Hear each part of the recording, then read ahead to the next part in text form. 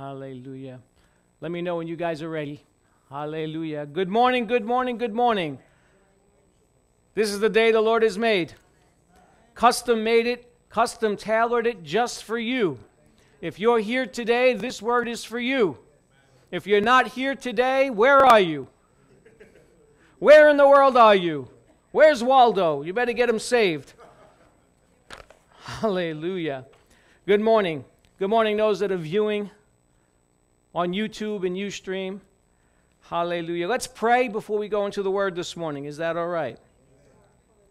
Father, we just thank you as we're gathered together this morning in your presence, magnifying, glorifying, praising, and worshiping you for our great King. We thank you here that you've come and you've manifested your presence in our midst, oh God. Holy Spirit, we thank you that you have written the word. You're the author, you're the teacher, and you're the one who speaks to us and gives us revelation. I thank you, Lord, that this morning that the word is not just information in our soulish realm, but it's life in our spirit, oh God, that would cause us to rise to a new level, a new determination with you. Satan, we take great delight in reminding you that you are a defeated foe, that Jesus has stripped you of your authority. You have no power or authority against those that have been purchased by the precious blood of Jesus. So we just rebuke your distractions. We rebuke your lies now. We tell you, get under our feet where you belong in Jesus' name. Amen? Amen. Hallelujah. How many of you have been here for the teaching, learning from the life of Daniel? Amen. Have you been blessed by the teaching? How many of you were here for week 1? Week 2? Week 3, week 4, week 5. How about week 6? Today's week 6, okay? And today will be the last part of the teaching. It's only going to be a half a dozen long. You disappointed? You have your own Bible. You could study it. Amen. Learning from the life of Daniel, purity, diligence, and excellence. Amen. Purity, diligence, and excellence. We started out this teaching talking about David and his 3 friends. Remember? Shadrach, Meshach, and Abednego. Daniel. Starts with a D. Daniel, yes. Right. And how they were brought into Babylon. They were brought into Babylon, and they were put in a place where the king gave an order for them to eat all this rich food. But they chose that they would not defile themselves with the delicacies of the king. Please understand that Babylon is a representation of the world. It represents the world. We as Christians need to make sure that we're not defiling ourselves with the things of this world. The things and the customs of this world that the world says is okay, that goes against God, we're not to be partakers of those things. So Daniel decided to set himself apart from those things. And the Word of God says because of that, because he didn't partake in the rich foods and the rich delicacies, and he didn't do the things that the rest of the world was doing, that they stood out, they were stronger, they were better looking. Isn't that interesting? That when they did things the way God says it, they became better looking. Turn to your neighbor and say, you're getting better looking each day. Well, let's think about this better looking for a second. Another way of saying they became better looking is they became more attractive. Are you attracting people to Jesus, or are you repelling them? Amen. That must mean you're attractive, right? And they chose not to defile themselves. And then we were talking about in chapter 6 how Daniel had a spirit of excellence. He had an excellent spirit that he was lifted up above the presidents and the satraps and all the other people, and he was set in the position over the entire realm, over the entire kingdom. How many of you want that kind of position and that kind of power? He went from a slave to a ruler. And you know, that's a common thread in the Old Testament. We look at Joseph, went from a slave to a ruler. Look at the children of Israel and Moses, you know. God wants us to come out of this place of slavery and to rule and reign in life. The Word says that He wants us to rule and reign in life. Isn't that awesome? But in order to rule and reign in life, we need to walk according to an excellent spirit. Having an excellent spirit is doing things right, doing things with diligence and not negligence, being pure and unstained from the world. Amen? So that's kind of a real brief of the last 5 parts. We're going to pick up with the last part today, and the last part is called A Diligent Lifestyle Produces Fruit. Say, a diligent lifestyle.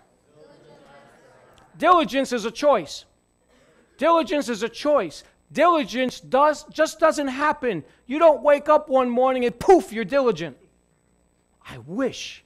Wouldn't it be wonderful? We go to bed broken and stupid and wake up fixed and smart. It doesn't work that way. It has to be an act of our will. Say our will. It has to be an act of our will. And sometimes we will not to be excellent. What is our will? It's a term that's used a lot in Christianity. Jesus said, Lord, not my will, but your will be done. Right? What is our will? Our will is the vehicle or the engine in which we make decisions based upon determination. Sometimes we will for the best, and sometimes we will for the worst. You ever see a child that just wants to do things their own way? You know, it starts off at 1 and 2 and 3 years old. You know, they get labeled strong-willed child. No matter what you do, I'm going to do it my way. And what you have to do with that child is you need to break that child's will. Right? We have a will. And before we got saved, our will was to do things contrary to the Spirit of God. We had a determination that we were going to fulfill every desire of self before we came to God. But now that we're saved, now that you're now temples of the Holy Spirit, now it's not our will, it's His will be done. We need to make these decisions based upon determination. In other words, having a goal, having a start, having a middle, and having a finish, so you, as the Bible says, can finish well. Amen? In other words, it doesn't just happen by happenstance. You just don't happen to walk into the will of God and just accidentally walk in it your life. You have to be determined every single day and every single thought and every single decision. Is this the will of God? That's what causes people to rise to excellence. Amen? In other words, we can't live a lukewarm life, and we can't live a self-exalted life, and we can't live a life where mine, I'm going to do it my way, my way, my way. Doesn't work that way, people. Doesn't work that way. God laid it out in His book. He's king, and we're servant, and that will never change. He calls us sons, He calls us friends, but we still need to be obedient. Amen. And I know people don't like hearing that word, obedient. Well, the blessings come from obedience. Don't you want to be blessed? Don't you want your bills paid? Don't you want the best mate God has for you? Don't you want the best job God has for you? Don't you want the best pair of shoes? Whatever. Seek first the kingdom of God, His divine rule and reign, as well as His dominion, and then all things are added. Amen. It says in Ecclesiastes 9, verse 10, it says, whatever your hand finds to do, do it with all your might. That's an act of your will. Whatever you put your hands to do, whatever decisions you make, whatever you have to do it with all your might. You realize you have to serve God with all your might. He says, love the Lord with all your heart, soul, mind, and strength. Another word for might is strength. We have to make sure that we are forcing ourselves to do what's right in His eyes. Because if we just set our Christian life on cruise control, you're not going to do it. If you're just going to go with the flow of what everyone else around you is doing, you're going to go with the flow downstream, not upstream. Amen? The word might here, whatever your hands find to do it with all your might. The word might here is koach. And the root meaning means to be firm and vigor. Literally, it means force, to do it all your force. Figuratively, it means do it with all your capacity, all your means, and all that you could produce. It also goes on to mean with all your ability, all your ableness, all your force, might, power, powerful strength, substance, as well as your wealth. It requires everything you got to walk in the place of excellence, where no man could say anything negative against you. Just like Daniel in chapter 6, verse 10, I believe, they said they had to conspire to make up something about him because they couldn't find any real fault in him. Amen? Wouldn't it be great when you go to your review on your job and the manager goes, I ain't got nothing to say, you're great. Well, you used up all your sick days, and I know you weren't sick because I saw you on The Price is Right.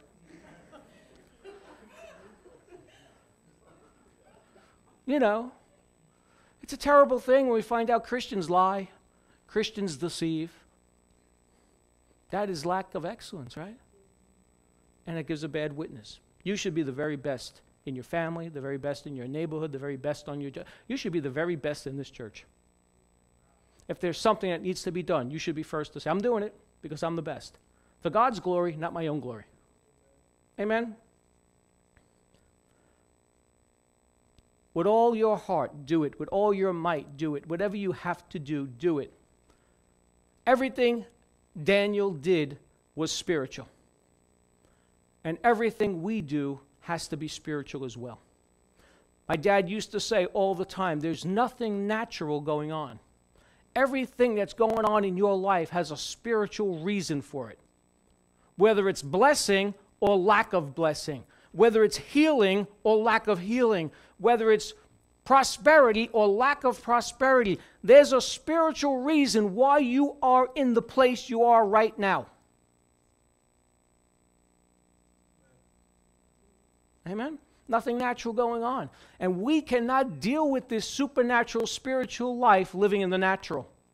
We need to be supernatural people. Turn to your neighbor and say, supernatural.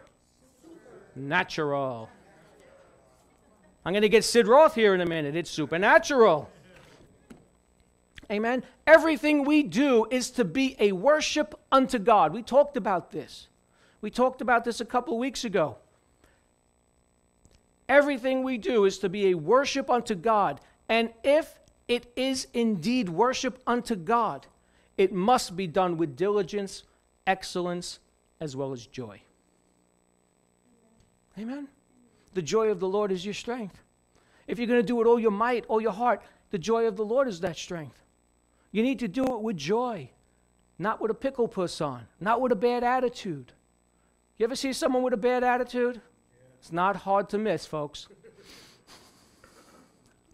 My father always used to say it to me when I was a little kid. He'd want me to mow the lawn, and I didn't want to mow the lawn. I thought my brother should mow the lawn. He was older than me. My father would say, fix your face. Fix your face. Fix your face. When you have a bad attitude, trust me, you need some face fixing. I don't mean plastic surgery.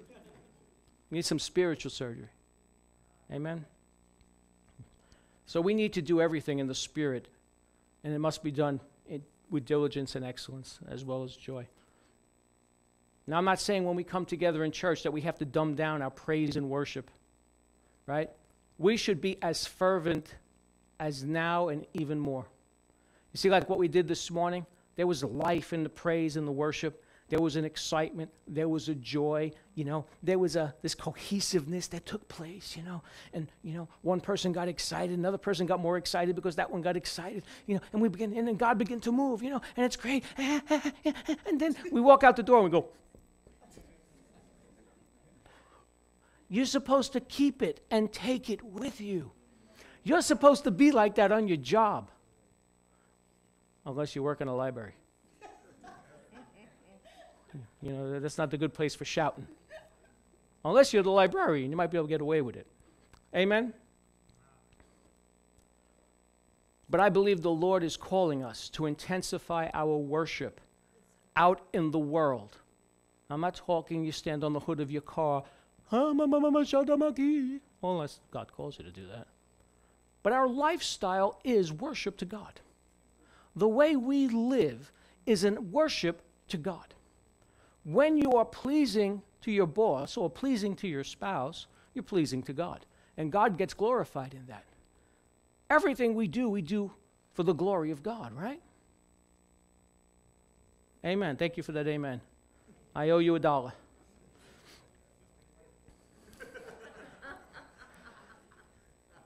Matthew Poole's commentary. I don't usually use too much commentary, but this is good.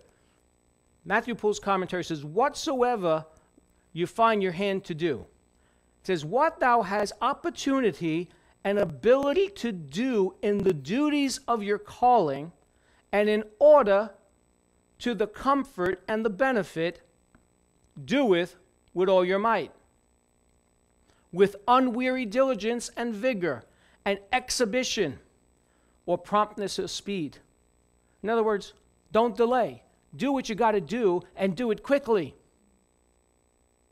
Whereby he again discovers that he does not persuade men to an idle and sensual life, but only to be a sober enjoyment of his comforts in God's fear, and with an industrious prosecution, the continuation of a course or action with a view of its completion of his vocation or calling.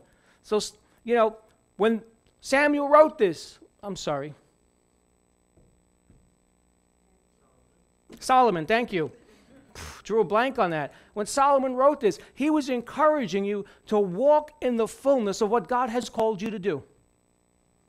Amen? Walk in the fullness of your calling. How many of you have a calling?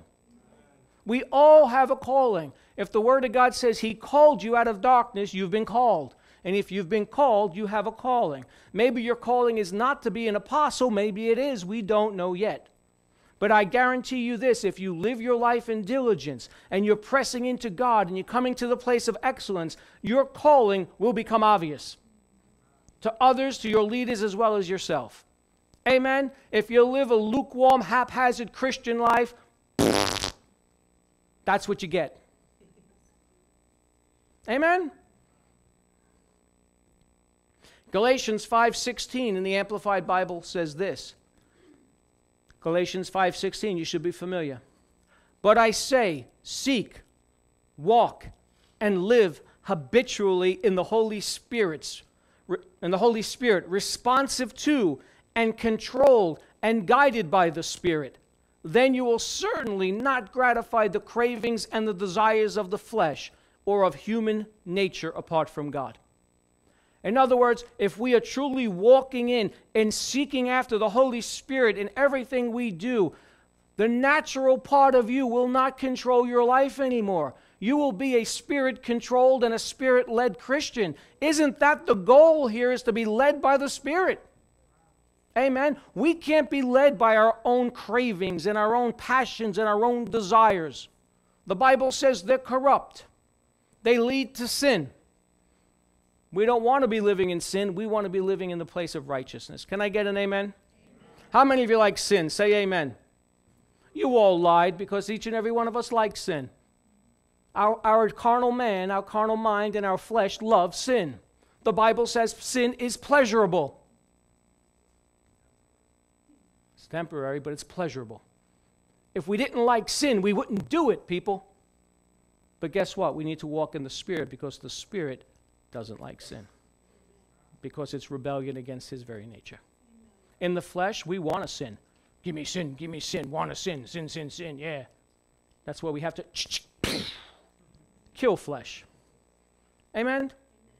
Crucifying flesh. Have you ever crucified your flesh? Please understand that, I was saying this Monday night, crucifixion was one of the bloodiest, gruesome types of execution that there ever was. That was a Roman thing. And when they would crucify a criminal, they would nail that criminal to a tree, and they would put the crime over his head. Rapist, murderer, stole bubble gum, whatever. And they would kill him. They would literally let that guy suffer and suffer and suffer until he couldn't handle the pressure of it and basically suffocated by having his chest collapse. Okay? But we've seen the Jesus movies, and we've read our Bibles, and they took Jesus off the cross and they put him in the tomb, right? But they only did that because Jesus was a Jew. The non-Jews, the Gentiles, stayed up on the cross until their bodies decomposed and fell off. Because as the people would walk by with their children, they'll say, you see what happens when you do this, and you see what happens when you do that, and you see what happens when you steal bubble gum? So we're supposed to bring our flesh to a bloody, gruesome death. Stop playing with it. Stop petting it. It hates you. I threw that in for free. Amen? Jesus didn't die on the cross and raised from the dead so we could just be spiritual on Sundays. We ought to be spiritual 24/7. You could be spiritual in your sleep. You could have God-glorifying and spiritual dreams about Him. You could even have a divine dream that could be a revelation to the body of Christ to bring them to a new level. God could use you in a dream. That means 24/7 spiritual walk. It's possible, people. I'm walking in the Spirit and I'm sleeping in the Spirit, praise God. That's our goal. Amen. And here's the thing. The way you live your life while you're awake will determine how you live your life when you're asleep. The things you do in your day will dictate what you dream about at night. If you put your heart, soul, mind, and strength and affections upon God, what you think you're going to think about? Cheeseburgers? No, we're going to dream about spiritual stuff. Amen? So 24/7, because we are to walk and live in the Spirit, not just pay Him short visits.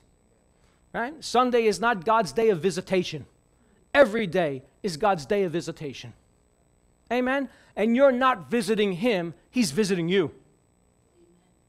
If you show up on church on Sunday, you visited Him. If you give your attention to Him every day of your life, He's visiting you. Thank you, Rosie. I thought it was good. Amen. Hallelujah. Jesus didn't take the cross so we could just praise at church. He took the cross so our lives could be a praise to His name everywhere we go. That people could say, see that guy? Man, I want to be like him. You see her? Man, the boss just loves her. Right? We want to be envied for God's glory, not for self. Jesus didn't shed His precious blood and suffer imaginable humiliation just so we could preach anointed messages behind the pulpit. He took away our sin so our lifestyle can be the anointed message. Wherever you go, you're preaching.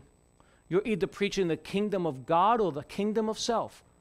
Wherever you go, whatever you say, whatever you do, you're a representation of what you truly believe. In the kingdom of God, there's believers and make-believers. Just like the Bible says there's wheats and tares. Just like there's sheep and goats. They all grow up together. But they ain't all going to heaven. Why so quiet? Checking myself. Am I a sheep or a goat? How do you know if you're a sheep or a goat? Pastor Teresa said a long time ago. Sheep go, yeah. Goats go, yeah, but.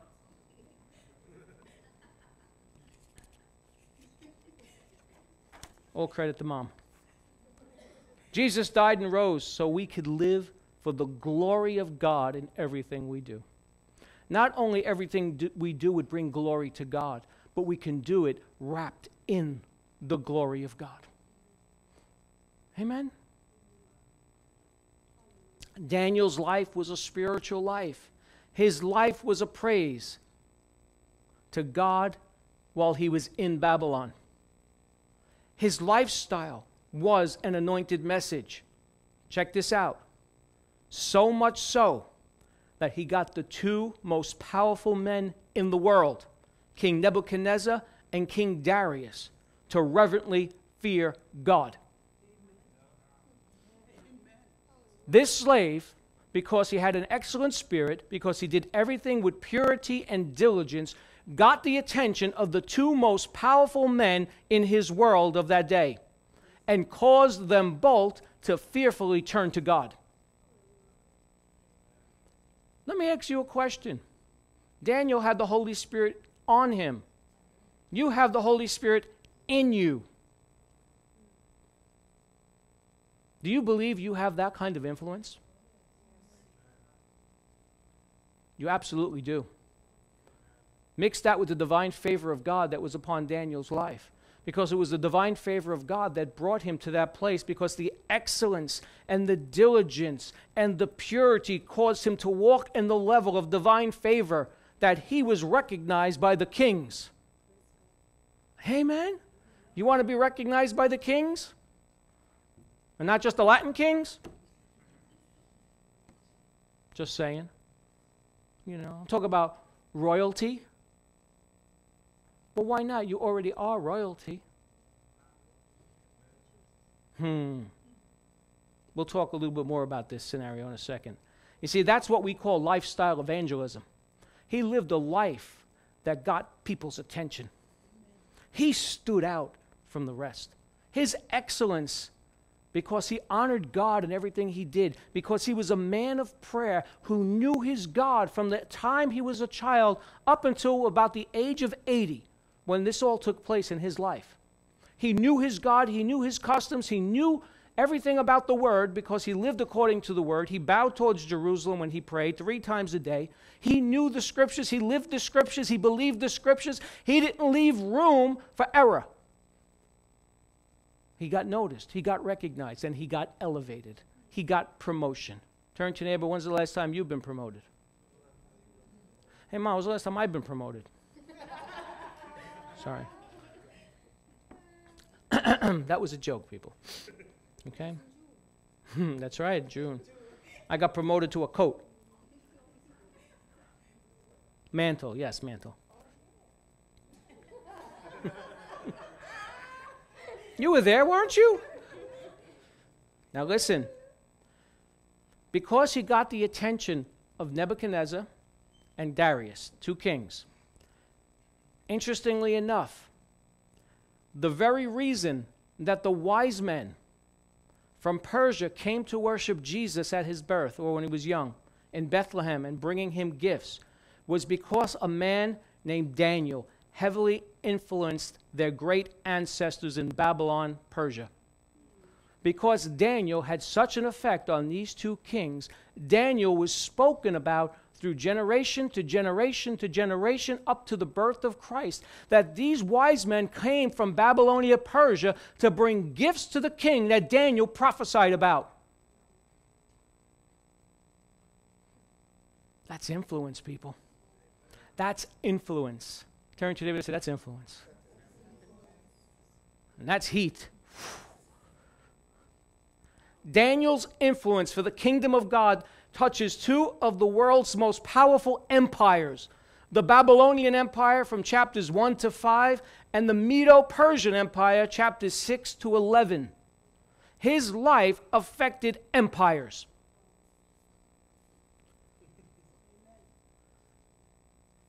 And we have so much more. We have such a better covenant than Daniel had. And we live mamby-pamby Christian lifestyle. We know when anyone know we're saved. We're undercover Christians. Come on, people, rise up to the prominence of your calling. Rise up. Rise up, oh people, rise up. After his death, his influence touched the whole world for generations to come. Write these 3 words down. Purity, diligence, and excellence. If I believed in tattoos, I'd tell you to get it tattooed on you. But I don't, so use a Sharpie. Purity, diligence, and excellence. Let's talk about the unchurch. Say unchurch. The unchurch. Of course, nobody here is part of the unchurched. Will the unchurched win the world to Jesus? The unchurched. What do I mean by unchurched? You're probably saying, what's he talking about? The uneducated, the unhealthy, the unsuccessful, the undiligent, the unorganized, the unskilled, and the unfaithful. You think they'll lead the world to Christ? I don't think so either.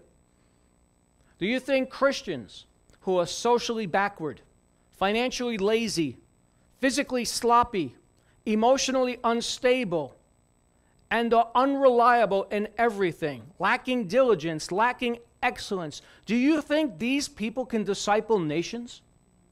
No, absolutely not. Some people even use their spirituality as an excuse to be negligent in their calling, right? Some people might think within themselves, or they might even say, oh, you know, I'm just so prophetic, and prophetic people just aren't good in other areas. Daniel was prophetic.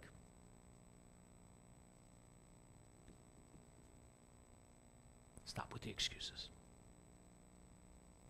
Like Daniel, let's not undermine the things that seem less spiritual, like our jobs, our educations, our health, our relationships, our family, etc.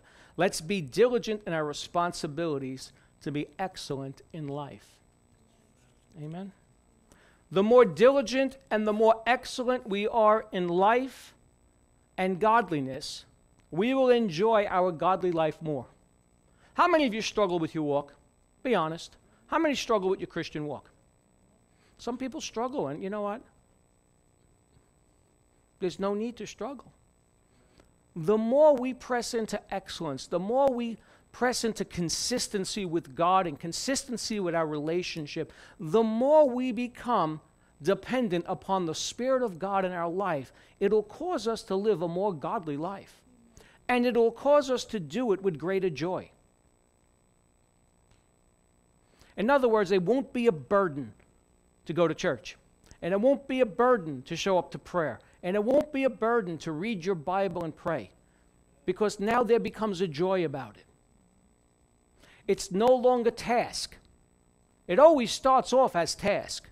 When you first got saved, the first thing people did to you, here's the book of John, start reading it every day. Oh, okay. You know? But then all of a sudden you start to grow and God starts to speak and you start to receive revelation with the understanding. And now all of a sudden you can't wait for God to show you something else. Right? But then something happens 3 or 4 years into it. Well, I know this stuff. And you lose your joy about it. It goes back to being a task. It goes back to being a work. It comes back to that mentality, I got to do this, I got to do that. You don't got to do nothing. You are privileged and honored that you get to do it. You get to spend time with your God. It's not a task. It's not a burden. It's an honor to spend time with your God. Amen? Amen? So the more you enjoy your godly life, the less you'll enjoy sin. Praise God. The less you enjoy sin, you begin to sin less and less. Oh, thank God. That means you start to live more and more in purity. That means you can reflect God more clearly upon the world. That means your life will become more powerful and more fulfilling. Doesn't it sound like something you want?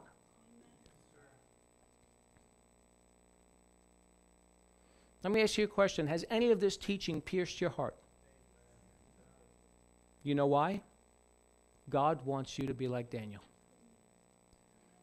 God would not have put him in the book if he didn't want us to be like him. And I've said it before. I said it in the past couple of weeks. Daniel is a type and shadow of Jesus. You know, but we think of Jesus, you know, we get this mentality of Jesus was some Superman. You know, Jesus was God. You know, yeah, absolutely, he's God. I'm not taking that away from him. You know, but we put this mentality into our Christianity. Well, I can't be like Jesus because after all, Jesus was God and I'm not. Now, we don't say it, but we think it. So we're looking at Old Testament type of Jesus who wasn't God. He was just man, who is able to walk in excellence, who is able to live a life without spot and without blemish, because Jesus is coming back for a Daniel church. Amen. He's coming back for an excellent church. He's coming back for a church that doesn't play and entertain with sin. Amen. He's coming back for a church that puts him first. He's coming back for a church who hungers and thirsts for righteousness and hungers and thirsts to know God and can't wait for God to bring the next revelation to them. He's coming back for a church who's intimate with him, who knows God intimately more than anyone else. He's coming back for a hungry church. Are you hungry, church? Oh, we're hungry. He wants you to be like Daniel. So this teaching, he's preparing you. These last 6 teachings, he's preparing you. He's preparing you. The times ahead, there's some great times ahead, but the Bible says there's some not so great times ahead. And they're not too distant future. Now let me just make a little disclaimer here if I can. How many of you know what your calling is? Raise your hand if you know your calling. Besides being a soul winner, because that's everyone's calling. What God has called you to do. Everyone has a calling. How many of you know what your giftings are in Christ Jesus? How many of you know what your ministry gifts are, according to Romans 12? How many know what gifts of the Spirit are operating in you, according to Corinthians, 1 Corinthians? Right? There are some of you here who might be called to be like a prophetess named Anna. How many have ever heard of the prophetess named Anna? Right? She's a female prophetess in the New Testament. Well, women can't be in the...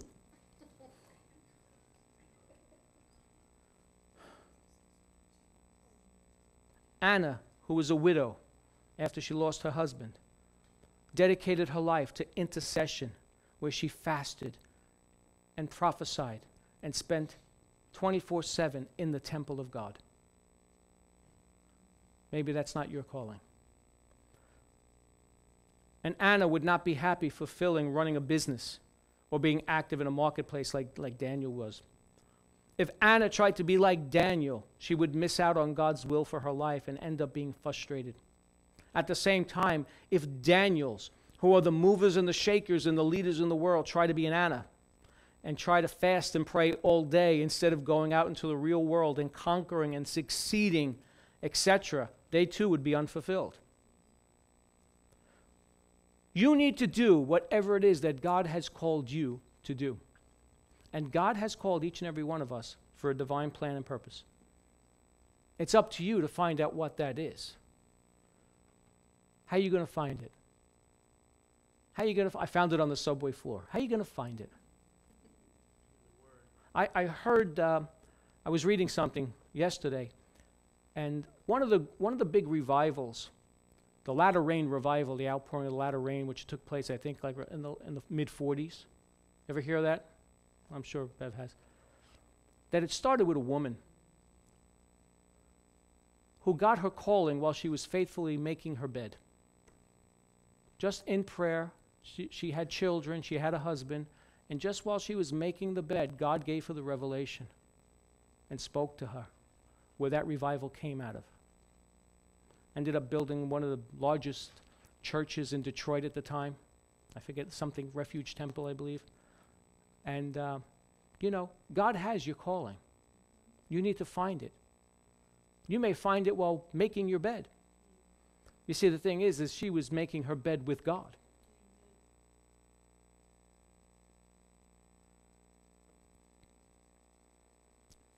If you don't know what God's called you to do, you start by diligently praying about it. Praying with diligence. Do whatever God wants you to do. Ultimately, we all are going to be evaluated at the judgment seat of Christ based upon how faithful we were with what God has called us to do. We're all going to be judged for our rewards. What did you do with my giftings? What did you do with my callings? What did you do with my love? What did you do with my word? What did you do with sharing my love with others? Right? And God's going to reward us accordingly. This is not a judgment for hellfire. The believers aren't going to get judged to go to hell. They're going to get judged according to how many rooms will be in their house. Some of you will have mansions, and some of you might have a tent. I don't know. I don't know. I'm not the one giving out the rewards. Amen? Start by diligently praying about it.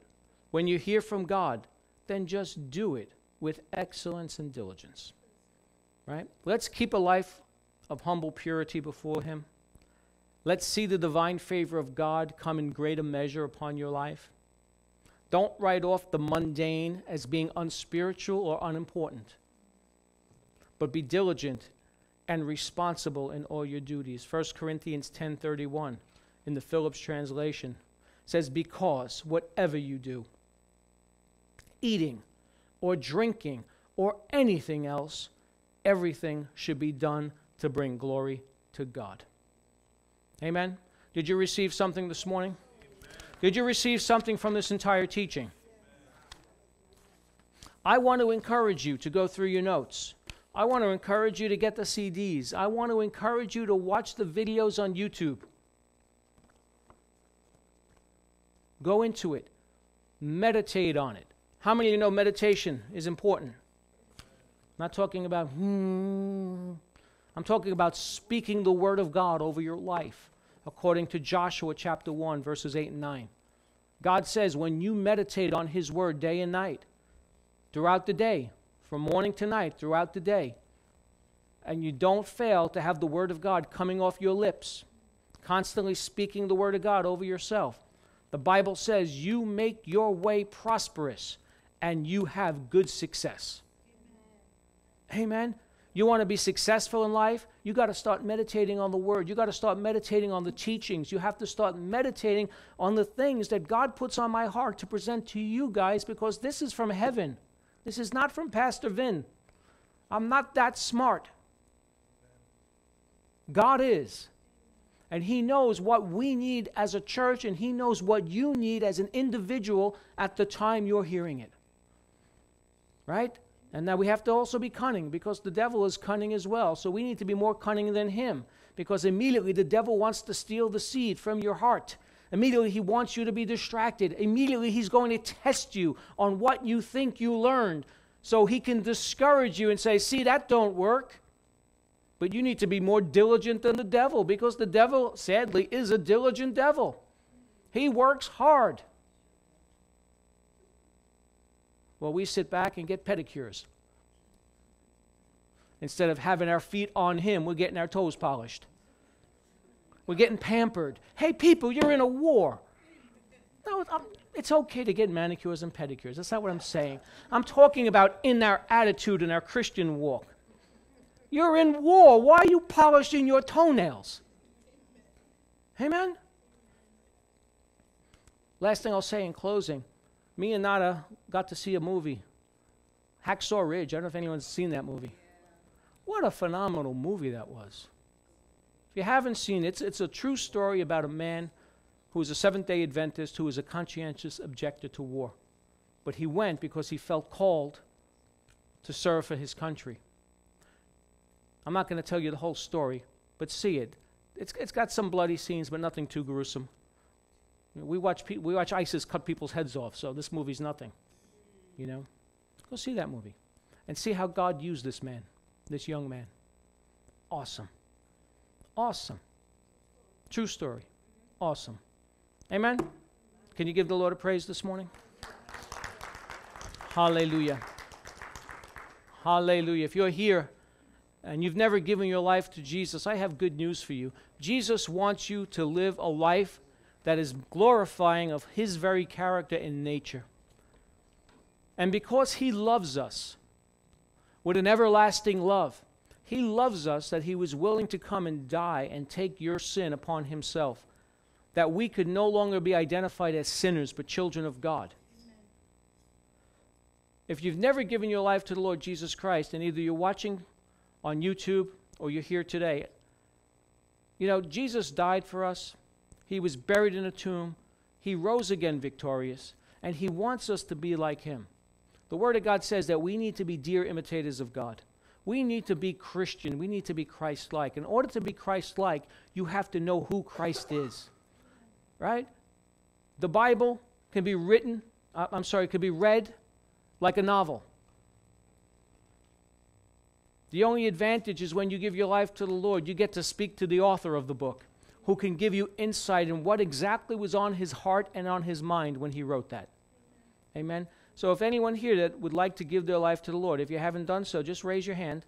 If there's anyone here that's never given their life to Jesus, each and every one of us here know the Lord. If you're watching by way of the video, just pray with me. Say, Heavenly Father, I come to you as I am a sinner. Lord Jesus, I acknowledge that you died on the cross for me. You were buried in a tomb, and you rose again victoriously. Lord Jesus, I ask you into my heart. Fill me with your Spirit. Forgive me of my sin. Make me your child. Give me the desire to know you. Give me the ear to hear your voice. Heal my disease. Set me free of all bondages. Thank you for saving me. In Jesus' name, amen. Now, if you prayed that and you meant it with sincerity, something just happened. You might feel it, you might not. It's not based upon feeling. It's based upon faith, acting out on something that you don't know is there, right? But many times when people pray, they feel a burden lift. Sometimes they start crying. They don't know why. Whatever your personal experience with God is, now it needs to grow. I want to encourage you to find a Bible-teaching church. If you're in the area of Flushing, Queens, I invite you to come visit us. If you don't have a Bible, it's so important. You need to feed yourself spiritually every day. There's a number on the screen. Call me. I will be more than happy to send you a Bible, give you some instructions on how to use it. Thank you for watching. God bless you. See you next week. Give the Lord a praise. Amen.